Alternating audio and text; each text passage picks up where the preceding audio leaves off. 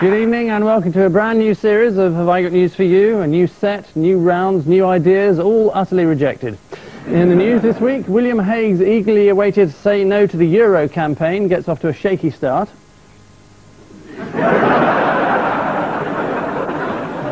Glenn Hoddle comes under more pressure following allegations that Eileen Drury may be having too much influence on team selection.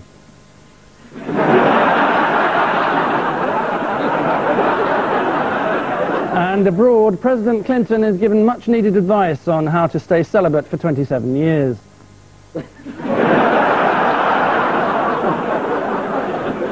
On Ian Hislop's team, a BBC reporter who has survived such life-threatening events as a machete fight in Colombia, a missile attack in Baghdad, and a slight disagreement with Kate Adie, John Simpson.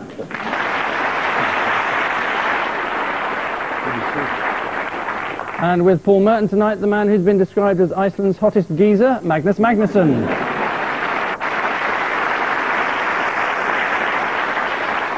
For a brand new series, an entirely new round one. All the questions coming uniquely from this week's news. Ian and John. It's Mrs. Thatcher's human rights advisor. Is it Pinochet or Pinochet? It is Like the drink, Pinot Colada Shay? He's, of course, I think somebody pointed out he's Irish, and it's O'Shea, and he's...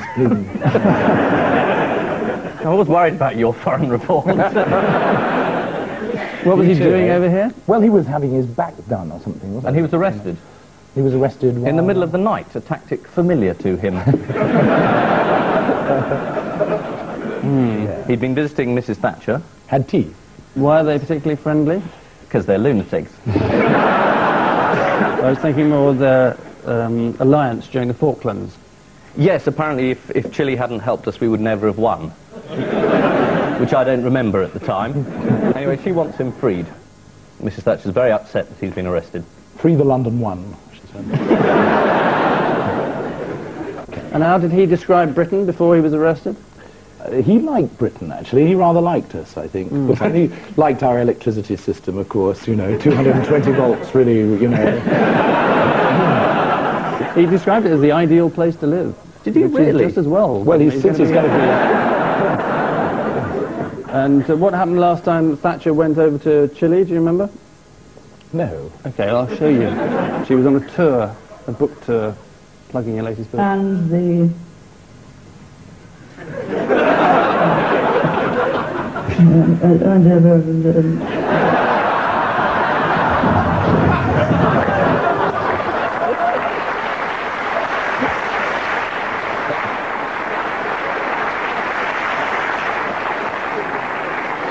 Amazing how he gets a spontaneous round of applause.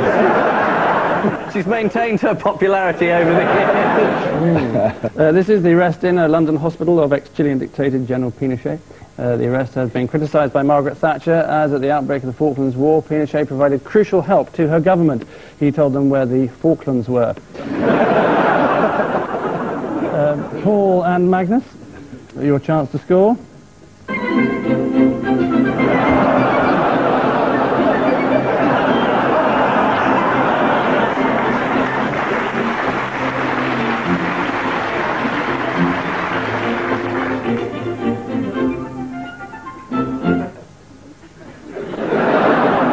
I missed this one, didn't you? This is poor old Richard Bacon, is it? Is that his name? Was his name, Who, yes, is his name. Got caught, or got, I don't know, did somebody grass him up? I think he just happened to have some trouble with his nose. Yes, and tried to cure it by taking loads of cocaine. Yes, they have had a bit of a history. Well, Christopher Trace, who was the first sort of male presenter, didn't he have to leave because he was a divorcee? Didn't he get divorced? Back in the 60s when this was considered a high old crime. Well, Janet Ellis had to go because she was a single mother. And What's that got to do with Christopher Trace being a divorcee? That's like saying, well, would you like this apple? Well, you have some porridge. That's two completely different things altogether. It means Angus hasn't a clue about Christopher Trace. It's not written on his bit of paper. Oh, I see. Too long ago. Unlike other question masters, he just doesn't know the answers. Magnus, what about Christopher Trace? Tell us.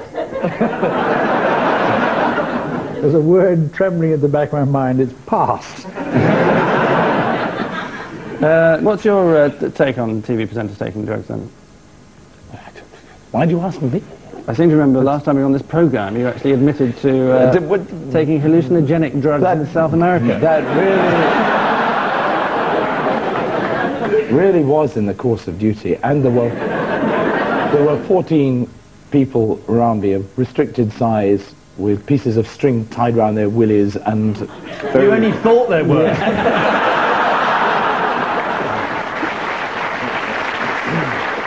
It does sound like Blue Peter a bit. It does sound... Yes, it is the Blue Peter drug scandal, so well done to Paul and Magnus, and here are your Blue Peter badges as a result. Well done. Oh, lovely. Oh, I wonder what, are these genuine? Yes, obviously. Yeah, You powder these up. It says on the back, not suitable for children. Yes, Blue Peter's 40th anniversary was marred by the News of the World story about presenter Richard Bacon, who this week left the BBC under a cloud. He sneezed on his way out. They're not certain where the presenter got his drugs from, but it's rumoured that the Blue Peter garden now has a street value of £200,000. Thousands of copies of this year's Blue Peter Annual have been hastily withdrawn to ensure that certain embarrassing headlines would never reach the viewing public. So here they are.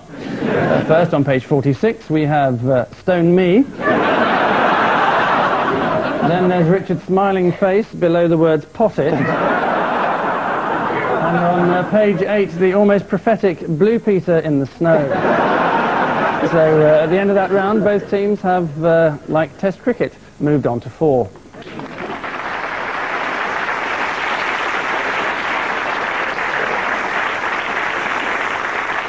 And so to the odd one out round, or as it's just been renamed by BBC Focus Group, the unusually included individual amongst an otherwise connected triumvirate round.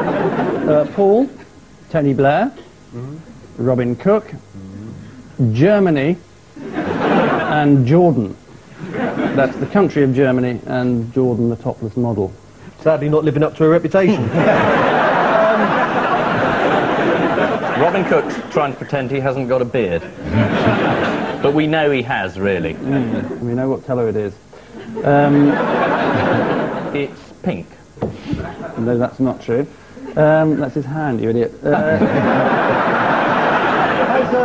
Has Tony Blair just swallowed a raspberry midi? Here's Jordan. If Jordan dances with a very small man in a dance hall, can he not only not see where he's going, but he can't hear the band? It's who's going to Bosnia. The Germans want to send an army, which a lot of Europeans aren't very keen on due to various historical similarities. I should imagine Cook's been to Bosnia to say, look, we're going to get tough soon. And if we don't get tough, then we'll really get tough. Can I just give you a small clue? Yeah. It's got nothing to do with Bosnia. I may have to give you this. I think you might have to. Yeah. The answer is that they have all been involved in rigged phone polls, apart from page 3 stunner, Jordan, whose breasts were the subject of a genuine phone poll, inviting Sun readers to vote for or against silicone implants, or as the Sun chose to put it, my boobs are in your hands. Germany tried to rig the Eurovision Song Contest phone vote. This was for this year's entry by Gildo and the Orthopaedic Stockings. Before the election, Tony Blair was the subject of a rigged phone poll for the Today programme's Personality of the Year, according to one Labour insider writing an article in The Independent. The key to rigging these things is to never write anything down, adding, oh bugger.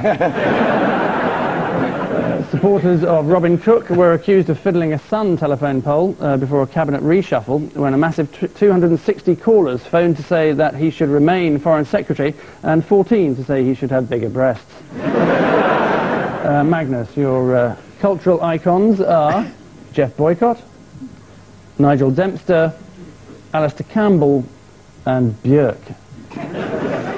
Boycott. Jeffrey Boycott.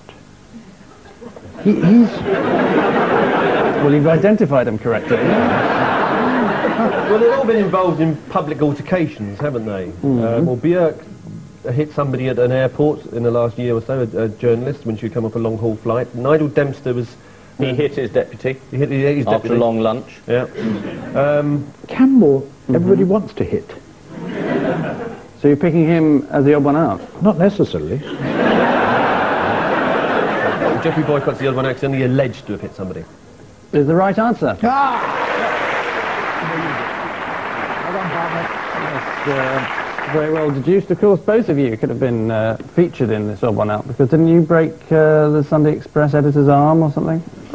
No, he wasn't the editor.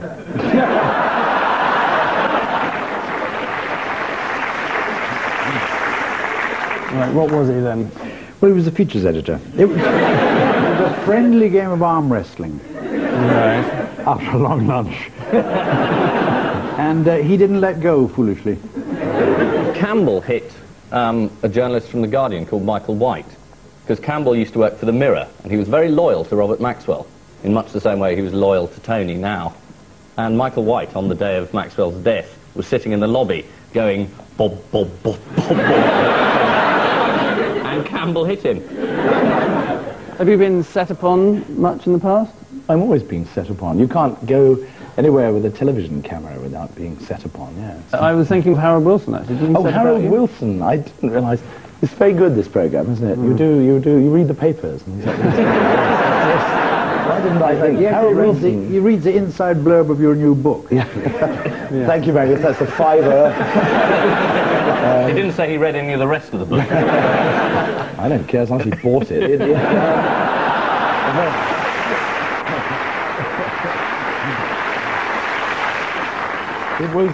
It was about 7 minutes past 11 on my first morning as a reporter for the BBC that Harold Wilson punched me in the stomach while being Prime Minister. At that time, it was my job to go and ask him if he was going to call an election. And people didn't ask Prime Ministers questions like that then. I had the tape transcribed afterwards, and it says, Simpson, excuse me, Prime, which is as far as I got. And then Wilson says, you know I never do these things. This is outrageous. I shall complain to the Director General at once about you. Then it says, Simpson,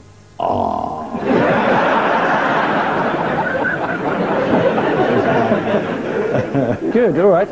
You can have your points, whoever it was. It's been so long ago now. The answer is that they've assaulted journalists, with the exception of Jeff Boycott, who never hits anyone, ever, particularly girlfriends. Defending himself in a courtroom in Paris this week, Boycott quickly lost his temper and shouted, "Shut up, everyone's talking in French all the time and I can't understand."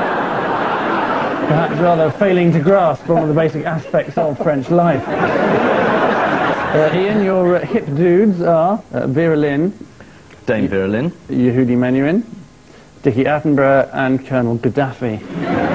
You've just met Gaddafi, haven't you? he signed his book for me, actually. Did you read it?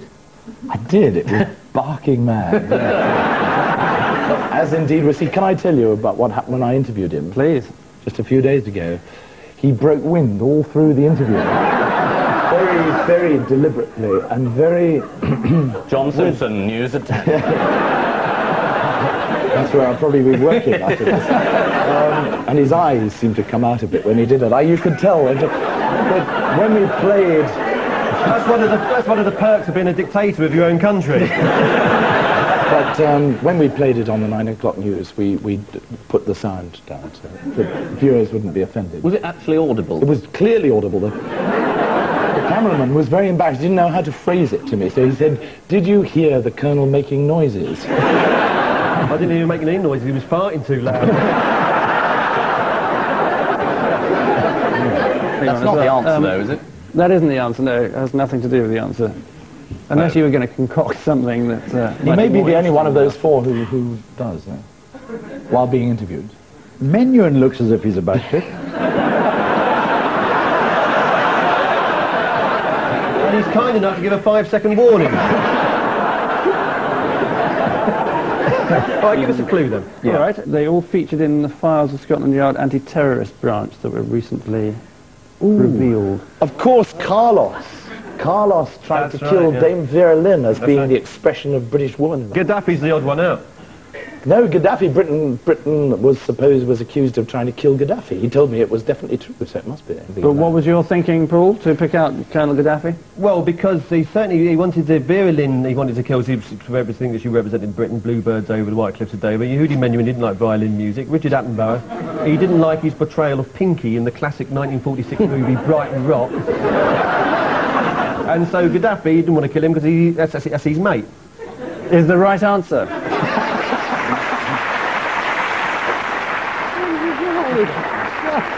There is actually another reason why Gaddafi is the odd one out, which is that he suspects that he was on MI5's hit list, which is the right answer. Yes, they all featured on the recently revealed hit list of Carlos the Jackal, with the exception of Colonel Gaddafi. When police raided the flat of Carlos Sanchez in 1975, they found weapons, explosives, and on a bookshelf a copy of Frederick Forsyth's The Day of the Jackal, and so the nickname Carlos the Jackal was born, just edging it over Carlos the Cooking for one.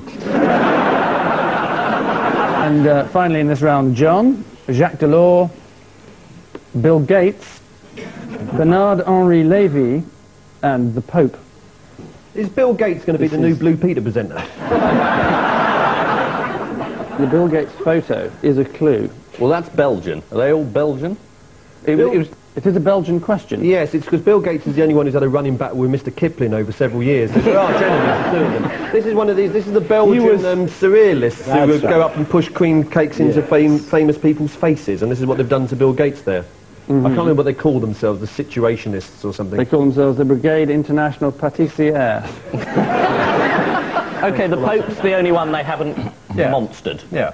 Monstered. Put a pie in the face of. Absolutely. Put is the right answer. well done. And what is the French word for monster? Monstre. No wonder you're foreign editor of the piece. I meant to monster in the Hislop sense of the word. Blaguer. Monstre. No, it is in fact entarte. It exists as a French verb to shove a cream pie into your face. They do. Who does? French people. They're not here? Well, there might be one or two here. Don't Any know. French people here? No. Oh, right. Thank you, that's actually my brother, but thank you. How comes your brother's French? He was pretending, Paul. The answer is... Pretending to be your brother or pretending to be French? Angus was acting. A rare treat.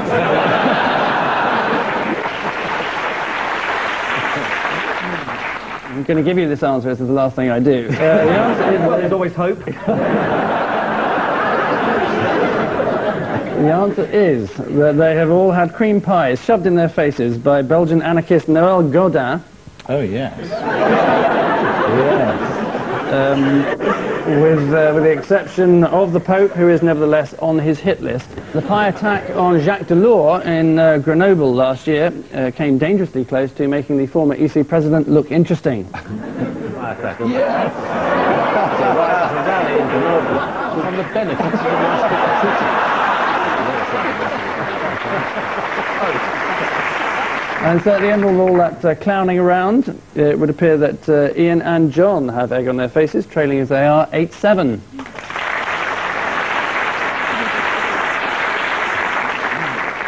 In the past, this programme has never been afraid to borrow, and by that I obviously mean steal, formats from other programmes. But tonight we're proud to introduce our very own original quiz, Master Brain.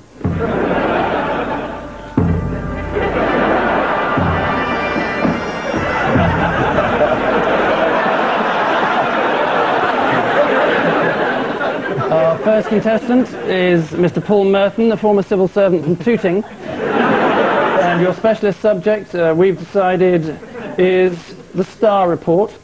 And your time starts now. What did Monica Lewinsky initially believe the semen stains on her dress to be? Coconut. No spinach dip. What remark did Clinton make during the notorious cigar incident at the Oval Office? It won't light properly. No, it tastes good. How did Lewinsky greet Clinton when he was shaking hands in a lineup at his 50th birthday celebration? She kissed him on both cheeks. He was tiny shoelaces at the time.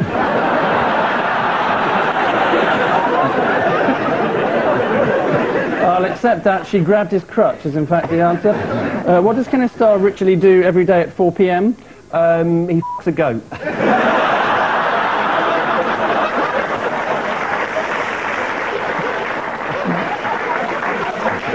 sorry, a horse, sorry. I can't accept it. Drink a cup of Earl Grey tea is in fact the answer. Who said in 1987... That would be a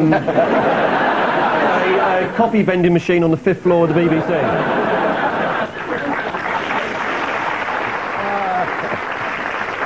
I've finished, so I'll start with the next contestant, who is Mr. Ian Hislop, a magazine salesman from Clapham.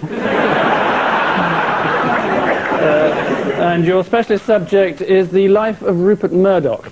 Mr. Hislop, you have as long as I care to give you on the life of Rupert Murdoch, starting several moments ago. Age 7, what was Mr. Murdoch's first money spinner?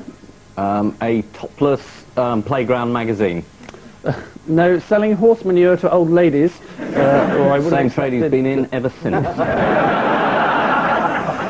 Why has an Indian court issued a warrant for Mr. Murdoch's arrest? Because they've got a really good sense of justice there. No, for showing obscene films on one of his TV stations. Peter Mandelson regularly dines with Elizabeth Murdoch. What is his role in Mr. Murdoch's bid for Manchester United? To help it through. Oh no, he's meant to officiate as president of the Board of Trade. It's very easy to confuse. Yes, it's his job to... When I saw that headline, it said Murdoch buys United, and I thought it just meant kingdom. What is Rupert Murdoch's first name? Satan. No, Keith. Keith. Why did Star TV, Murdoch's Asian-based station, axe BBC World News? Because the BBC kept putting the truth on, which is obviously pointless if you're a Murdoch-owned satellite. It was about China.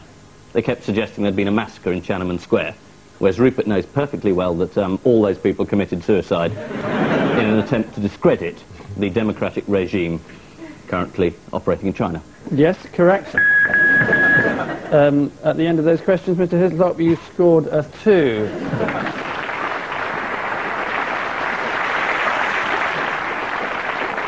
Our next contender is a Mr. Magnus Magnusson, a quiz show host from Reykjavik, and your specialist subject, Mr. Magnusson, is obviously Mastermind.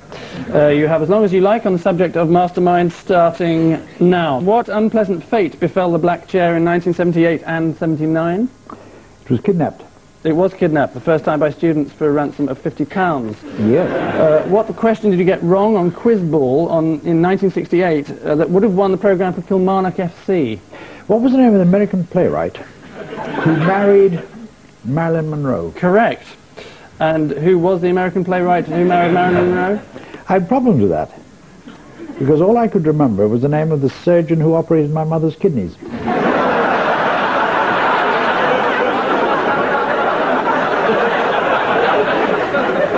And his name was Douglas Arthur. I can't accept that. It's Arthur Miller, in fact. One question in 1977 led to a viewer complaining that you had mistakenly given Christ's first name as Reginald. What was the question? It was a very reasonable complaint to make. It was a question in a specialised subject on the life and works of P.G. Wodehouse. And the question was, what was Jeeves's Christian name?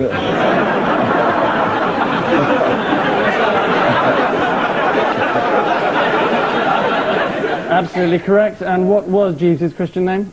Reginald. Correct. Mastermind has its own fan club. What's the name of its magazine? Pass. Correct. Which language did you most dread having to read as part of the questions? French. Correct. Marcel Proust's Remembrance of Things Past was entitled what in its original language? Are you ready for this? À la recherche de la tombe perdue. No, à la recherche de temps perdu.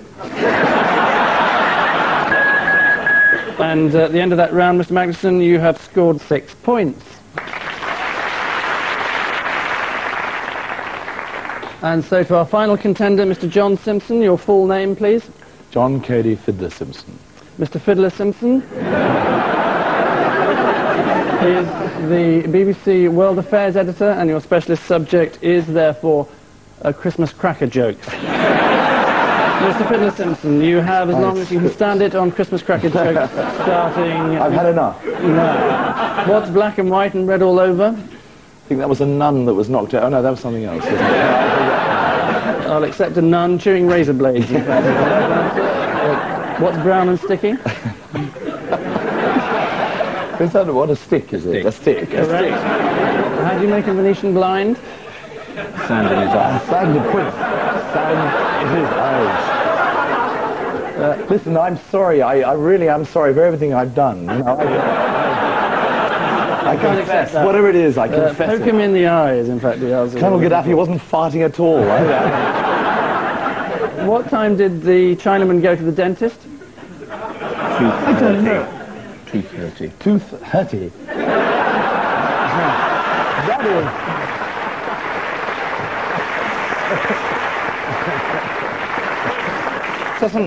doesn't racism enter into this at all? Never bothered us in the past. What's green, hairy, and goes up and down? Gooseberry in a lift. A gooseberry in a lift. What's pink, hairy, and hangs out your pyjamas? A gooseberry in a lift. No, your mother. After which momentous effort, it transpires that Paul and Magnus scored the most and are therefore awarded an enormous 1 point, bringing the scores to 9-7.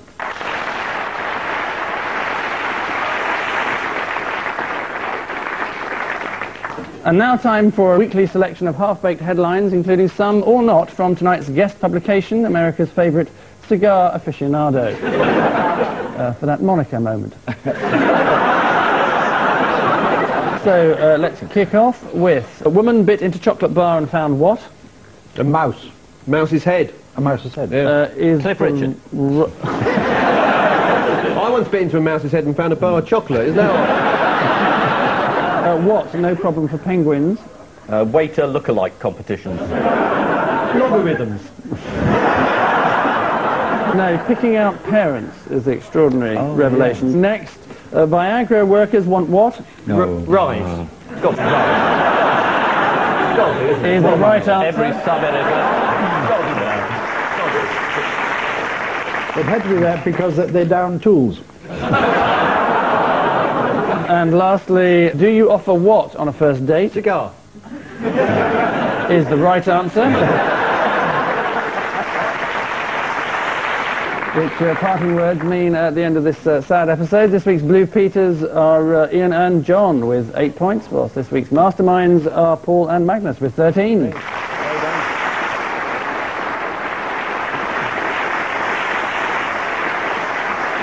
And I leave you with news that on London's Piccadilly line there's a nervous moment for an elderly lady as she realises she's forgotten to buy a ticket.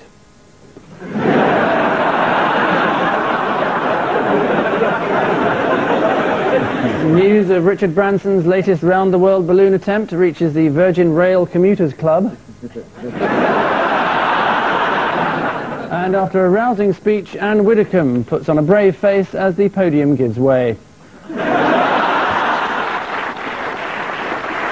Good night.